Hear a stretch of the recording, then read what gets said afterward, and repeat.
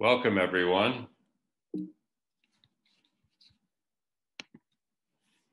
If you're looking at the slide deck right now, then you already know that this presentation has been recorded in advance in the last week of December 2020. Normally, you'd be inside a darkened ballroom space, gearing up to be transfixed by a cavalcade of images and data that attempt to describe the year that was through the prism of Wisconsin's renewable energy landscape. Though this year's trip through 2020 will be a relatively solitary affair, hopefully it will prove to be no less valuable than those of years past. This presentation was recorded on December 30th, 2020, 2 days before the year actually ended. It is not as encyclopedic as its predecessors, especially with respect to residential solar information. For example, we do not have any focus on energy results to share right now. However, we do expect to receive that data in the next 2 to 3 weeks. And we plan to update these slides with that body of information, probably in early February. 2020 was the first year since 2017 in which renewable generating capacity increased by more than 100 megawatts. Unlike in 2017, a year when wind power accounted for much of that new capacity, all the renewable generation placed in service this year is solar powered. Today, we have 330 megawatts of solar power capacity in operation. Of that total, about 2/3 injects electricity directly to the utility grid, and about 1/3 supplies individual utility customers.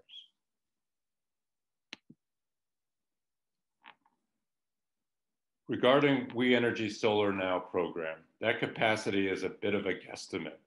And as mentioned before, the Focus on Energy's 2020 results have yet to be compiled and distributed. Their totals may change once we have a full year's results. But we do know for a fact today that 3 installations, 2 Creeks Solar Park, Middleton Maury Field, and Dane County Airport were placed in service this year, combining for 164 megawatts. Setting 2 Creeks aside, it turns out that 2020 was much like 2019 in terms of solar installation activity and results.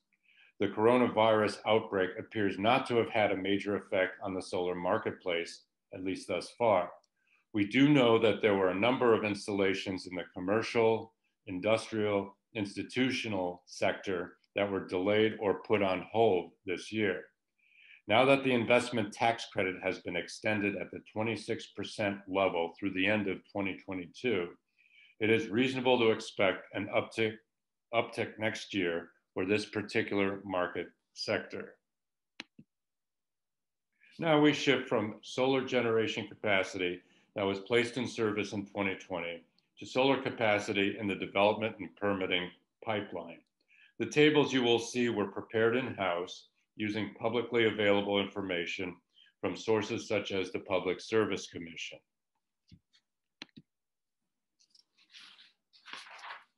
In 2020, the PSC approved 4 solar farms, totaling 378 megawatts of generating capacity, while local governments okayed 3 solar farms, totaling 199 megawatts of generating capacity. All in all, permits in 2020 were issued for 577 megawatts of solar, compared with the 600 megawatts of solar power approved for construction last year. This is another data point demonstrating that COVID's impact on the solar landscape has been negligible. This January, the PSC will rule on a solar farm proposal from Savion Energy. This 150 megawatt facility would be situated in Wood County, a few miles from Wisconsin Rapids. Wood County is the first large solar farm proposed for development in central Wisconsin. Now it's time for some fun with multiplication and division. When you look at the size of these projects and attempt to ascertain the impact of these projects when they start producing power, the numbers on this slide become very important. The denominator here is the number of megawatt hours of electricity sold in Wisconsin over the previous calendar year. 69 million plus megawatt hours. The numerator here is the anticipated annual output from a utility scale solar plant. We expect 100 megawatts of utility scale solar to generate about 215,000 megawatt hours of electricity a year. For the purpose of these calculations, we assume that the solar panels will be mounted on single-axis tracking systems, resulting in a capacity factor of nearly 23%. So you can see at the bottom line that 325 megawatts of solar is what it takes to produce about 1% of Wisconsin electricity sales. Okay, so now we come to the question of how much solar generating capacity is under active development. In answering this question, we will include in the 20 projects referenced in this slide the 3 solar farms that were placed in service in 2020. We will assume the following. First, all the capacity shown in this slide will be approved and constructed in the next 4 years.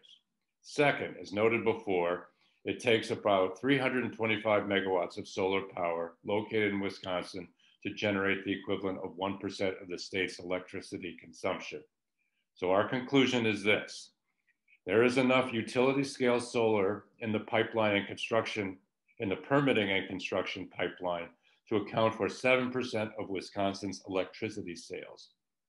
We also would add that this is a very conservative estimate. We are quite confident that these numbers will be revised upwards over the next 12 months.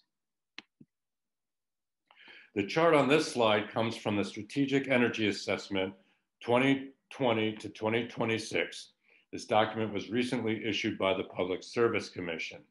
The chart here projects a modest reduction in carbon dioxide emissions from Wisconsin's electricity sector based on utility provided information available in the summer of 2020. Now, following the release of the current Strategic Energy Assessment, We Energies announced its intention to retire its South Oak Creek coal-fired power plant, which totals almost 1,200 megawatts of capacity. More solar farms have been proposed in the intervening period. When all is said and done, we believe the fleet conversion now underway will accelerate and will yield more dramatic emissions reductions than what is depicted on this slide. In May of 2020, Alliant Energy's Wisconsin utility filed an application to acquire 675 megawatts of solar capacity spread across 6 solar farms. If approved, Alliant would be well on its way to becoming the largest owner-operator of solar power in Wisconsin by a wide margin. Yet the utility plans to submit another request to acquire more solar power than the first 6 solar farms shown on this slide, as soon as the commission rules on that pending application. All told, Alliant plans to spend about $1.3 billion on more than 1 gigawatt of new solar capacity over the next 5 years. In a span of 3 days in early November, 3 news stories came out that, in our estimation, confirms the hypothesis that solar power has become the default electric generating resource on a going forward basis. In the first of these news stories, the joint owners of the Two Creeks Solar Park announced that their 150 megawatt solar power plant had been placed in service and is now producing electricity for their customers. In the second news story from that week, We Energies announced plans to close down the 4 units at its South Oak Creek power plant no later than 2024. These units, totaling nearly 1,200 megawatts of capacity, have been generating electricity for We Energies since the early 1960s. Even more remarkable, however, was the utility's disclosure that the plant would be replaced by a combination of solar power, wind power, and large-scale battery storage. In the third news story from that week, Dane County Executive Joe Parisi stood on a cornfield near Cottage Grove, which the county had recently purchased, and announced plans to build a 16 megawatt solar farm there. The property is in Alliant Energy territory. Even though Dane County has built nearly 1 megawatt of solar to serve its own facilities, in addition to purchasing the output from an MG&E-owned solar farm on county airport property, it is Dane County's aim to continue to facilitate solar power for its own use until it offsets 100% of its electrical consumption with solar power. What follows is a brief travelogue through Wisconsin, in which we stop and take note of the new installations across the state that definitely showcase renewable energy's economic appeal to widening segments of the energy marketplace. Here are the numbers on Two Creeks Solar Park, which was energized in November. In addition, for another 6 months or so, Two Creeks will produce more electricity than the combined output from all other existing solar systems in the state of Wisconsin. Adjacent to Middleton's municipal airport, MG&E's Maury Field project is the first utility-owned off-site solar installation serving individual customers under long-term power purchase agreements. The output from this installation is sold to the City of Middleton and the Middleton Cross Plains School District. Maury Field also does double duty by generating electricity on behalf of MG&E's shared solar program subscribers. Now operational, the 9 megawatt solar farm at the northern end of airport property is the largest in Dane County and currently the largest array supplying a single customer, which happens to be Dane County. And this is all, again, through a long-term power purchase agreement. We Energy's Solar Now program is an example of a customer-hosted solar program. Under this arrangement, We Energies finds a customer amenable to hosting an off-site solar array on its property. The output from this installation flows directly into the grid, bypassing the system host. Project sizes under this program range from a minimum of 300 kilowatts to a maximum of 2.25 megawatts. The largest of the We Energies arrays installed this year is the one situated on a Harley-Davidson production facility in Menominee Falls. O&H Danish Bakery, a favored source of Kringles in southeast Wisconsin, added 31 kilowatts of solar PV this year, supplementing the 152 kilowatts installed by Pewaukee-based SunVest Solar back in 2016. La Crosse-based Quick Trip now provides solar-powered baked goods to its many Wisconsin stores thanks to their new 532 kilowatt rooftop array designed and installed by Madison-based SunPeak. Thanks to the philanthropy of Cal and Lori Couillard, Renew operates a grant program in place to support mission-based nonprofits desiring to power themselves with solar energy generated on site. Solar for Good provides a layer of financial support targeted to a market segment that values solar but is often cash-strapped and unable to take advantage of federal tax credits. This 84 kilowatt array is located on the grounds of Covenant Lutheran Church in Stoughton. This 29 kilowatt project in Oregon, serving a house of worship, took advantage of a Solar for Good grant and financing from Legacy Solar Co-op. Madison-based Full Spectrum Solar designed and installed the array.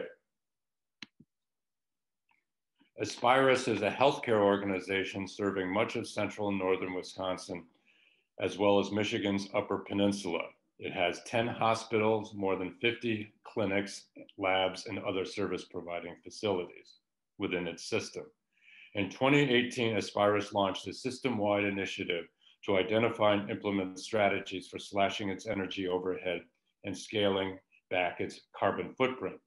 Since 2018, Aspirus has commissioned the installation of 8 solar arrays across its system, approaching 1 megawatt in total. Legacy Solar Co-op and Hayward-based Carlson Electric installed 116 kilowatts of solar on 3 apartment buildings spread across Solar County. These apartment buildings serve several dozen tenants in total. Each unit receives solar electricity directly from these arrays. A Solar for Good grant enabled the Dodge County Housing Authority to put 104 kilowatts on a new residential development in Horicon. Midwest Solar Power designed and installed these arrays, which supplies electricity to individual tenants in this complex. Installation activity held steady with municipalities this year. Eagle Point installed more than 400 kilowatts of rooftop solar power on 4 City of La Crosse buildings, including the library, and a 32 kilowatt array for the village of Dickeyville. Plymouth-based Arch Electric designed and installed a 26 kilowatt array for Sheboygan's water utility. A third-generation family-owned business in Oregon, Tice moved into a new campus at the Oregon Business Park over the summer. Tice teamed up with Legacy Solar Cooperative to secure funding sources for a new solar system that could supply up to 50% of the company's usage. After being awarded a USDA Rural Energy for America program grant, the company partnered with co-op member Arch Electric, headquartered in Plymouth, with service across much of the state, to install a 300 kilowatt solar system outfitted with bifacial panels. 2 years ago, Dane County broke ground on a biogas processing facility that converts trash and cow manure into renewable natural gas. In addition to powering its own vehicles, this fuel is also injected into a nearby interstate transmission pipeline. The Yahara plant started operating in April 2020 and is now accepting pipeline-ready renewable natural gas from dairy digesters around the county, including a Waunakee area facility now owned by Brightmark Energy. In partnership with Couillard Solar Foundation, Midwest Renewable Energy Association operates a Solar on Schools program that provides Wisconsin K-12 public schools and colleges access to an in-kind module grant valued up to $20,000. Applicants are eligible to apply for 1 grant for each school building installing solar. Collectively spending more than $175 million a year on energy expenses, Wisconsin school districts are steadily warming up to solar power. Oregon's school district recently commissioned the first net zero energy school in the state of Wisconsin. Designed and installed by Madison-based Full Spectrum Solar, this 646 kilowatt DC, 500 kilowatt AC installation is sized to offset 100% of the energy used on site. The district's new school is certain to fulfill its promise as both a place of learning for children and a living laboratory for using carbon neutral technologies and design. Solar contractors are adding battery storage to their repertoire of products and services. Over the years, SunVest Solar has provided more than 1,800 kilowatts of solar PV to a multitude of facilities operated by the Forest County Potawatomi community. This year, they designed a solar and storage system for the tribe's data center in Milwaukee. In 2019, Northwind Solar Cooperative decided to move out of Stevens Point and break ground on a new building in Amherst. With 44 kilowatts of PV capacity, multiple battery configurations, and EV charging, Northwind's new headquarters building invites prospective customers to envision an all-electric house or business anchored by a solar plus storage energy package. And that's a wrap.